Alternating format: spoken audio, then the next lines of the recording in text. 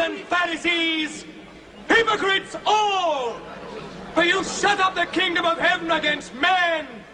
You do not go in yourselves, nor do you let others enter. Blind guides! Serpents, brood of vipers, how can any of you escape damnation?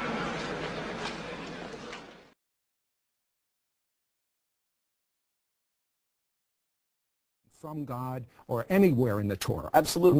I want one Absolutely. verse. One verse. The book of Deuteronomy, Moses commands the Jewish people that you must go to the judges in that time to interpret all of Scripture. And that's because the written Bible is utterly ambiguous. That's why there's 500 denominations of Christianity. So it didn't they come have no from oral Moses, law, so but they can't agree on how to interpret it. That still wasn't Well, my question. I'll give you an example. That's still not I'll give you an my example. question. Before Jesus dies, he says to Peter, here's the keys to heaven. Catholics say that means he made him the Pope. Rabbi Protestants say it means you're a nice guy, Peter. Let me jump in and All say right, tell me where it is. Do you know where it says in the Tanakh? Well, the verse that Shmuel was talking about is Deuteronomy 17. It says to go to the priest, Levitical priest or judge in that day. But it's just talking about having a Supreme Court in the nation. With certain difficult legal cases, you have a court system. That's all it's talking about. And this was the highest court in the land. I understood that. So I want to know where it says I'm amazed that you're saying that when you know that Jesus was a Pharisee who studied the oral law, and that's why Jesus quotes the oral law. I'll give you an example. When Jesus picks corn on the Sabbath, and he's criticized for it with his students, he defends it by saying the Sabbath was not given for man, was not given for the Sabbath was given for man. That's straight from the Talmud. But hang on, Jesus studied Talmud. He was a Pharisaic rabbi. Most of Don't these rob him writings of his Hebrew identity and make him into a Christian. That's why he says in Matthew chapter 5, verse 18, that anyone who doesn't keep the last little letter of every law of the Torah will be the least in the kingdom of heaven. Now, what did Jesus mean when he said the last little letter? Why didn't he say all the laws? He meant every last interpretation that the rabbis, the Pharisees, of which he was a part, had mandated, had legislated. In point of fact, although there were certain things Jesus did in harmony with the oral law, for example, the existence of synagogues and things like that, and certain traditions it seemed his disciples followed, there are things very clearly they did not follow. For example, Matthew 15 and Mark 7, they didn't follow the tradition of the washing of the hands, which becomes one of the key 7 rabbinic commandments. And he says that by your traditions, you're making void the word of God. He had certain things in common with the Pharisees, but he transcended any one particular group. Here's what happened. It was the priests that washed their hands. And the reason we wash our hands today is so that the priests, now that there's no temple, won't forget. It's an act of solidarity. But it was one of the traditions of the elders. No, that that's incorrect. The real, as you know, Mike, the real reason we wash hands is that the priests are commanded to. At that time, there were priests because there was a temple. The point is that Jesus never acts in contravention to Jewish law, and when he does, he always justifies it. Why didn't he tell those who criticized he quoted from the Talmud, though? The Sabbath's made for man, not man for the Straight from a Sabbath. Talmudic source. Oh, but the Talmudic source comes after. The earliest No, that's example not we have of true. it is the Mechota, which postdates the New Testament. It's after that. Mishnah is well before Jesus. Mishnah is compiled by Rabbi Yehuda Nasi in the end of the 2nd century. Hillel died. Hillel was one of the main authorities of the Mishnah. Dies 100 years before Jesus ever. Hillel is one of the most important authorities. I'm amazed that you would say that. The House of Hillel is one of the most central authorities of the Mishnah.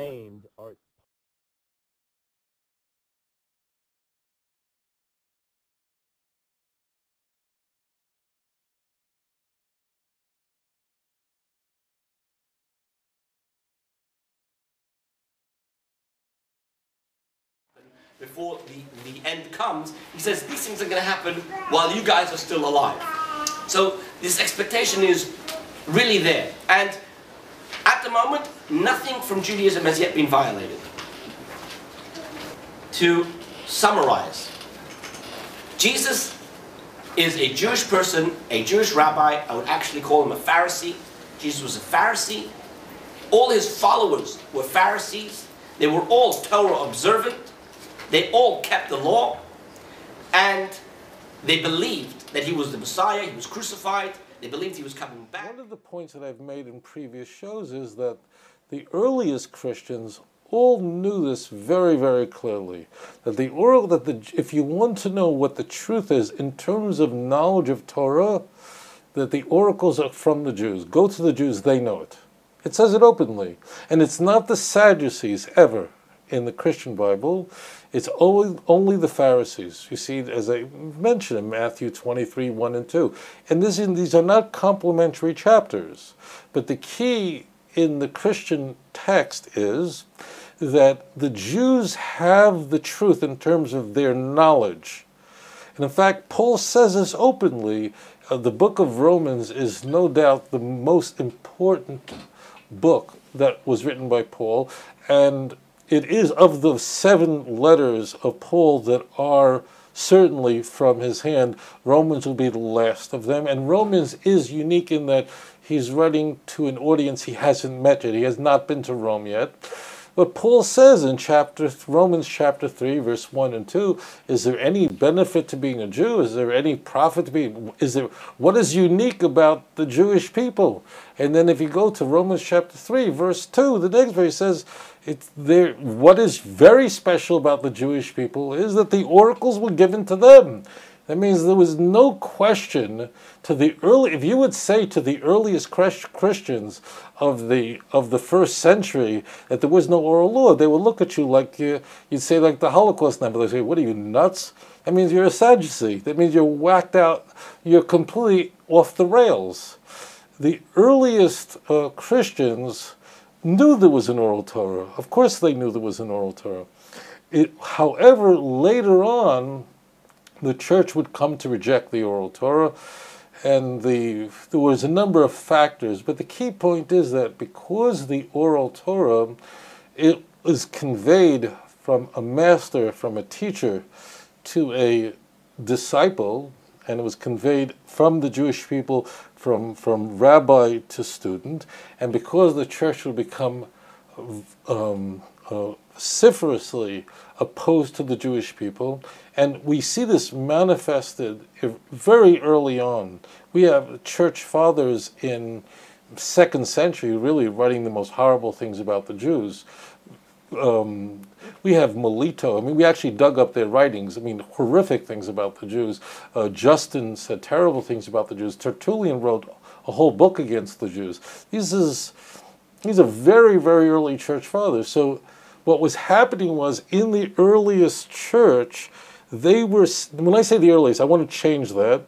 In the 2nd century church, when they were celebrating Easter, there was no celebrating of Easter in the 1st century in any surviving writings.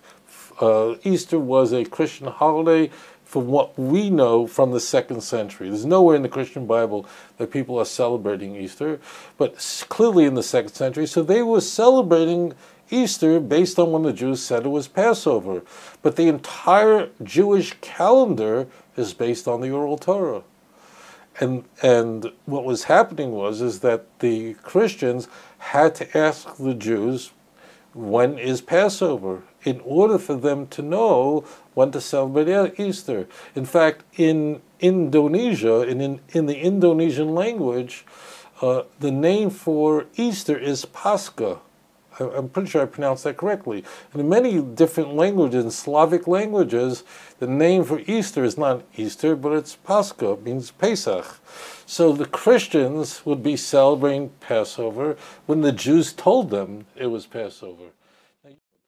The point is that our Jewish calendar is based on the oral Torah of the Jewish people. And the early Christians all base when they celebrate Easter, based on when the Jews in our oral Torah said it's Passover. That's who they went to. They didn't, that's what they did. What happened was that the church became more viciously anti-Jewish, and it became, later church fathers began going, this is really disgusting that we should have to go to the Jews we should know when to celebrate our holiday. So there became a movement. Now this was a major fight in the church that 99% of Christians know nothing about, but in the early church this was such a fight that there were many church fathers who thought that the whole Christianity would just completely explode. And this was resolved at Nicaea under Constantine, and Constantine wrote a letter which he curses the Jews. And he says it's disgusting that we should ever look to the Jews to know when to assign our most holy dates. We should go to these filthy Jews who are the enemies of God and the enemies of the church who killed Jesus. We should go to them. So therefore what happened was the church began to hate the oral Torah and despise it and to curse it. And now the Messianic movement and all these other Christian denominations all reject the oral Torah. Incidentally, you could not even read the Bible without an oral Torah, because I know for many people this is a shock if you're learning Hebrew, but when you learn Hebrew, what makes it easy for you to read is you have the letters, the 22 letters of the Hebrew alphabet, but the vowels you see underneath the letters, those vowels you see, those vowels, the written system of those vowels are were created maybe 1,200 years ago. That means prior to, let's say, if we went back to the 5th century, no one would know what these vowels were. It was always orally transmitted. What happened was they were Masoretes, these were rabbis in the 8th and 9th century that created a written system to record what was until then only known orally. You have to understand the full force of what I just said.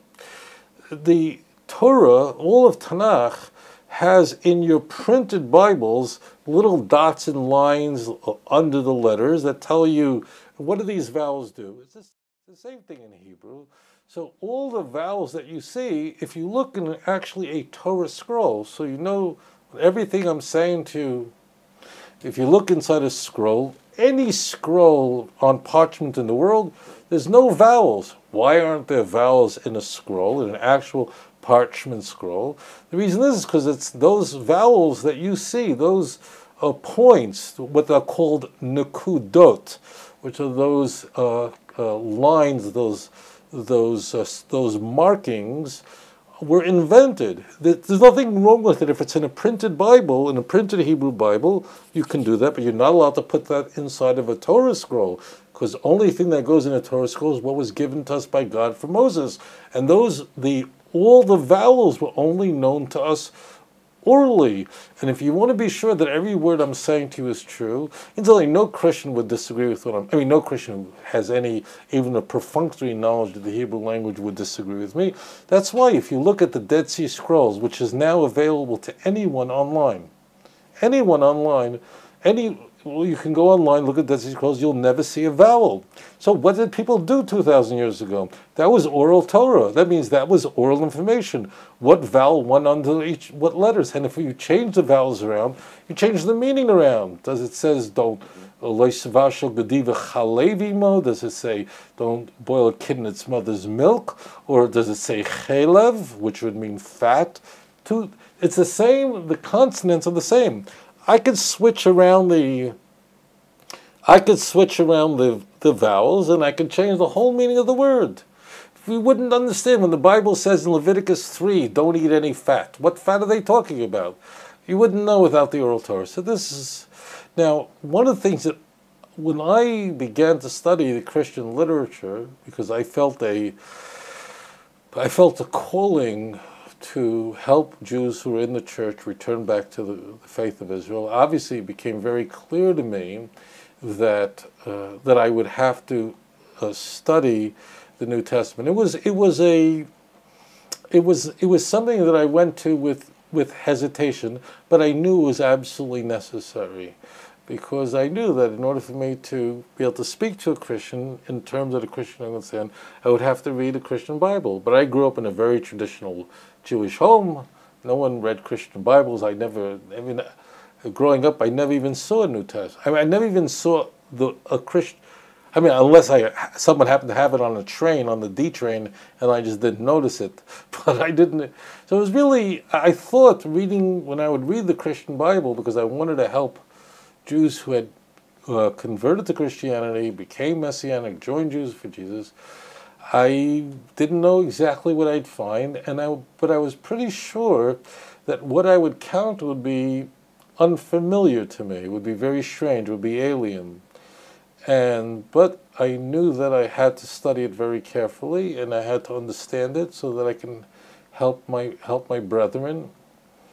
And one of the things that really shocked me was when I began to read the Christian canonical literature, was that I saw that the Christian Bible was repeatedly using the maxims the language, even the thinking, even the logic that is only found in the oral Torah. And in fact, you find in the Gospels the storytelling, which is why the Gospels are so gripping for Christians, is that they basically are telling stories, and Christians find those stories very, very compelling. But in fact, what I was stunned that the Christian Bible, the oral Torah was being used to make points. But if you notice the argument that Jesus is using with the interlocutors as is portrayed in the Gospels, it's only understandable from the oral law. I'll give you an example. When Jesus is healing someone in John chapter 7, verse 20, 21, 22, so he's attacked right away. You're healing someone on the Sabbath. How are you allowed to heal someone on Sabbath? You can heal anybody you want on Shabbos. What is he violating? Incidentally, if he's violating something, that's a proof that there is an oral law. I mean, you see how this actually explodes on itself. If there were a prohibition to heal someone on Shabbos, which Pharisees would object to, where did they get that from? The answer is they got it from nowhere. But it's the story that makes people read it and go, boy, those Jews are really the enemies of God. So what happens is the Pharisees attack Jesus and say to him, how is it that you're allowed to heal this person on the Sabbath day? That's the story. And it says that Moses says to you to circumcise your children, right? And you're even allowed to circumcise a boy on the Sabbath. So now we'll go into chapter 7, verse 23 in John. He says, and I'm paraphrasing a little bit, but if a boy is able to be circumcised on Sabbath, which only affects a small limb of his body, how much more so could you heal an entire body? Now, if you ask any Christian, what is this? What are these talking points? What is he talking about? Why?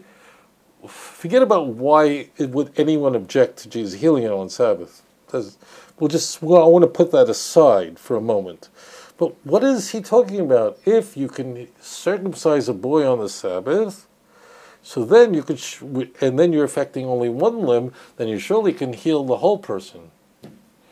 Now that is using a form of logic called a kal v'chomer, which means from a light case, you can prove a heavier case. If it is forbidden to operate a motor vehicle in the state of Texas with a blood alcohol level of 0.01, then it's certainly forbidden to operate a motor vehicle with an alcohol level of 0.02. And you definitely can't operate a motor vehicle if you're on heroin. So from a lighter case, you can do the strong case. So he says, if you're allowed to circumcise a child on the Shabbos, which ordinarily would be forbidden, but you were allowed to do that, you certainly can heal the whole person. Well, what prohibition is he talking about?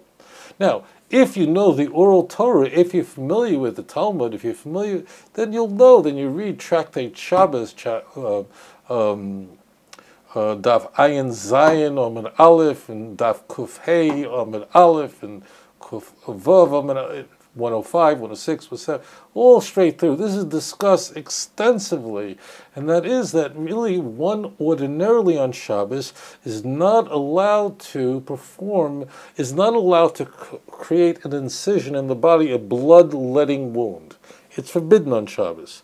You wouldn't know that from the written Torah, but you would know that from the oral Torah. However, the oral Torah tells us that for circumcision, let's say a boy is born on Shabbos, baby boy is born on Shabbos, so you have to circumcise him on the 8th day. When would the 8th day come out if a boy is born on Shabbos? The following Shabbos, that's the 8th day. That's 8 days later. So are you allowed to perform a circumcision on Shabbos? Because if you perform a circumcision on Shabbos, you're performing an act that should be forbidden according to the oral law. Written law, you would never know it. So the answer is the oral law provides a special dispensation that you're allowed to you're allowed to circumcise a child. In fact, you must circumcise a child if it's the 8th day on Shabbos. That's only oral law. So therefore, the whole conversation, the whole basis of that conversation is now from the oral Torah, we can now understand the book of John. I know for many Jews watching this, they're going, what? What? But as it turns out, you only can understand the oral law. You can go and really go to if you're a Christian, go to your pastor. If you're not a Christian, I don't recommend it. But if you're a Christian, please ask the pastor, explain this to me. He will have no idea. He'll say, I have to look it up. And you'd have to go into some really good commentary on Matthew in order for someone to explain to you what's going on here. So therefore, now we understand what John is doing.